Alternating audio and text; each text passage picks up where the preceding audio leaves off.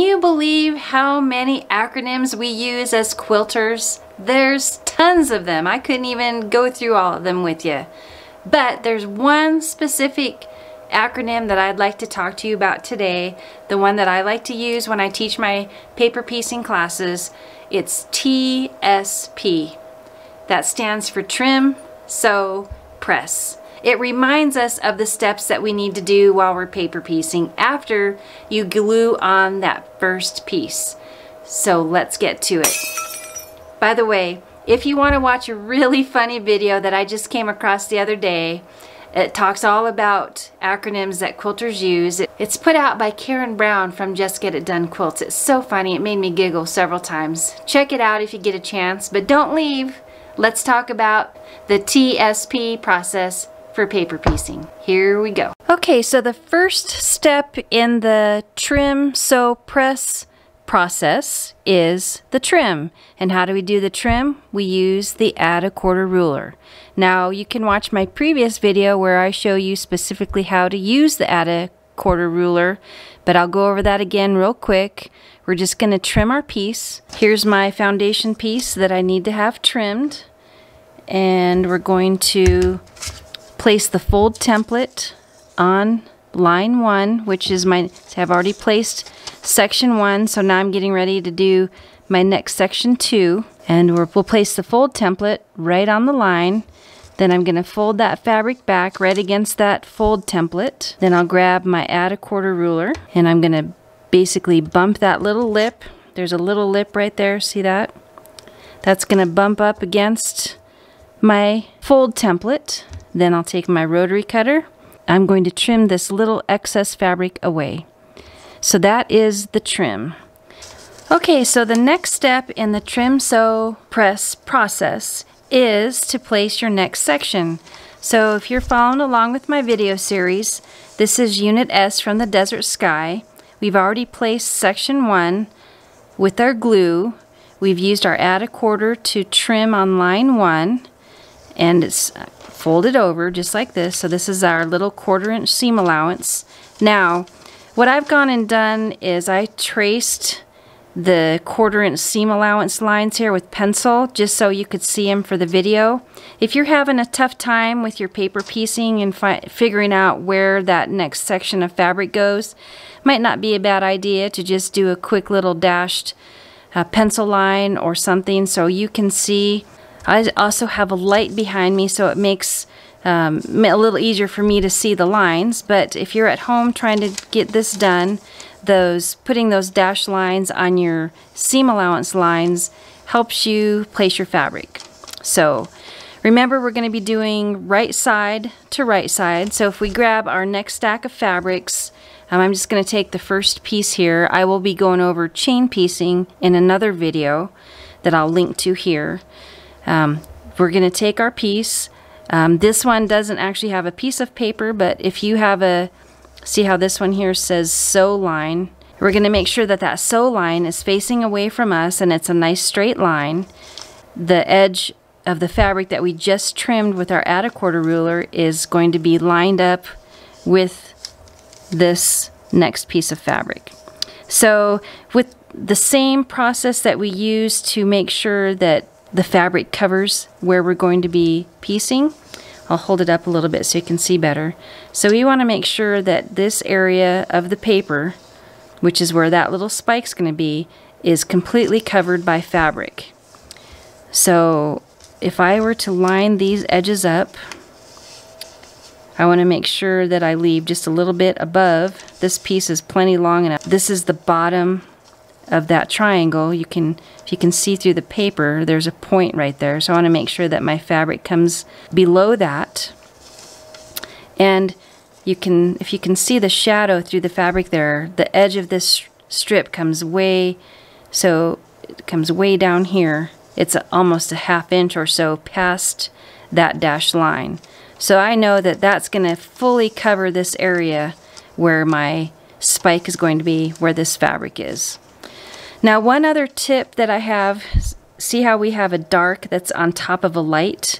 If you're paper piecing with some really high contrast fabrics where you're afraid that dark fabric is going to show through the light, Anytime you're putting a light fabric on the bottom, it's not the same as, say, if this was a light here and the fabric on the bottom was dark, it doesn't really matter, because once you press it open, that dark fabric is going to be fine. But in the case where the light, like this, is on the bottom and you don't want to have a shadow of that dark fabric, what you'll want to do, instead of lining these edges up so they're even, take that light fabric and move it up just 1/8 to 1/16 of an inch, so it's going to be above that dark fabric. And one of my fellow instructors used to use this little saying. It says, "Let the light stand tall behind the dark."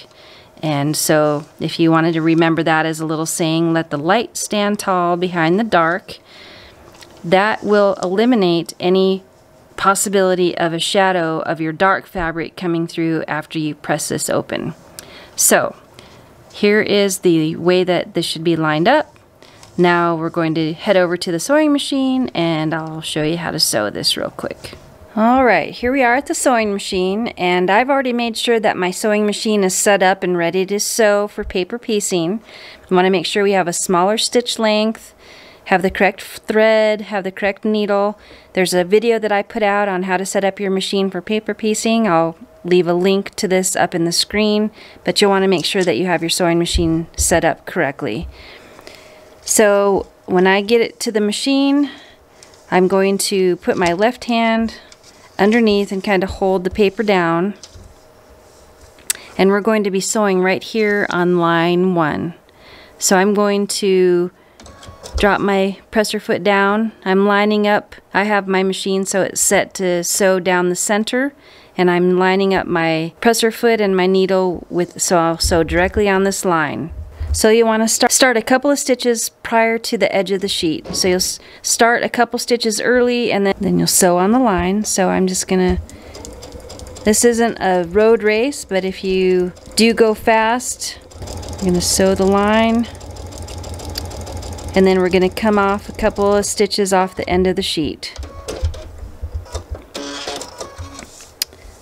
Now, if for some reason you get off a little bit, like you're sewing, just like if you're driving down the road, if you tend to veer off the road just a little bit, don't make a quick correction and try to go back. If you sew off just a little bit, then just slowly veer right back onto the line and you'll be just fine, and there shouldn't be a need to have to remove the stitches. But if you get off the line and you go and you make a big notch to go back on, you're probably going to have to take that out because it's going to leave. You'll definitely see that when you go to press it. So the next step in our trim, sew, press, paper piecing process is to press. So let's take it over to the pressing station and I'll show you some tips on how to press. Here we are at the pressing station, and what we're going to do is press this piece of fabric over. Now, don't just take your iron and press like this. What we want to do is get it nice and flat so there's no creases in there whatsoever. So flip it over, do just a quick thumbnail finger press so it's nice and flat. Then take your iron and we're just going to press. So I usually set it on there and do a 1, 2, 3 count. You don't want to use steam, and that's nice and flat. So we don't want to have it where there's a little bump or anything there. You want to make sure it's nice and flat. Now that we have this piece all nice and pressed, we're going to go on to the next step, which is basically we're going to repeat this process over and over. Trim, sew, press. So I'll walk you through the trim and the sew and the press one last time. Let's take it over to do the trim. Alright, so the trim, we got my fold template, we're placing it on line 2. What I like to do is take my fabric and everything and fold it over. So line that up. Now that we've sewn, see there's this little bit of fabric that's just right here. That's the seam, and what you're going to do, just place your hand real close here, take your right hand and just pull it back. Sometimes the paper will rip and sometimes it won't, but that's no big deal. The paper rips. Now we're going to take add a quarter ruler, bump that up against the fold template, And one thing that I want to mention too is when you're using your rotary cutter, it's kind of got my camera in the way, but when you cut, you want to make sure that you're cutting in a nice straight fashion. A lot of times what I find myself doing, and I see a lot, is you'll push towards this, and what happens is the top part of the ruler will go in. So when you look at your cut, it'll be a 1/4 inch here, and then it'll get smaller and go down to 1/8 of an inch. So always try to make sure that you're cutting in a nice straight motion, and try not to press up against your ruler too much, because it will tend to slide in at the top, just right up here, and you're going to be cutting off more than your 1/4 inch seam allowance. So that's the trim. Now our next piece is section 3, which is our background piece, and it should be the same color as section 1 because we're trying to keep these all the same. Here is my section 3 fabric. Now remember, I told you last time, if the light is on the bottom, you want to move it up. Now what we're doing, this is section 3 here. See these dashed lines? That's where we want to make sure the fabric is covering. So we'll line up the edge of the fabric we just trimmed to the sew side of section 3. Now I want to make sure that there's enough fabric sticking out on the top right here. Make sure there's enough fabric. So if I look at it right now, see there's not enough fabric. So I want to grab this and move it up a little bit. I normally would be doing this down on the mat, but I'm holding it up so you can see in the camera. So see here, right here is the edge of that piece. The paper's folded back, so now it's a mirror image. If you look at how the fabric is, you can kind of see, maybe,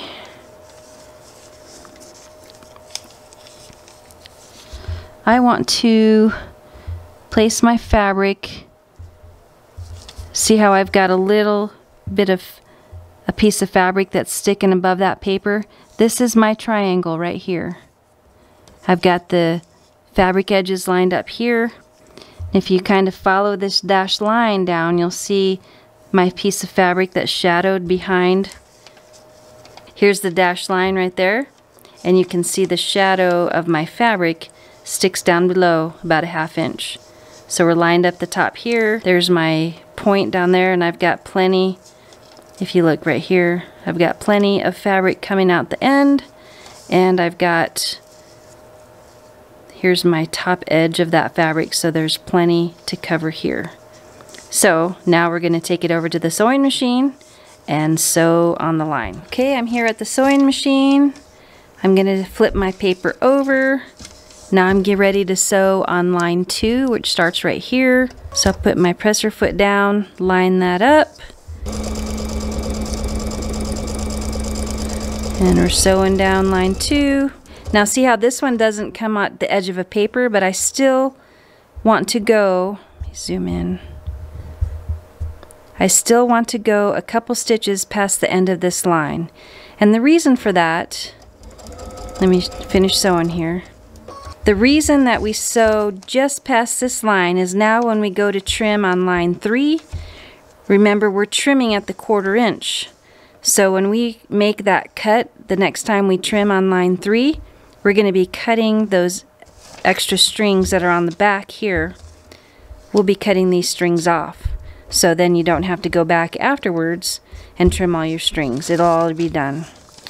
So that's the purpose of sewing past that line, a couple stitches. And same with the top here. When we go to trim our block at the very end, it's going to trim off all these threads. So we won't have all those threads that we have to go around and individually trim off. Now over to the pressing station.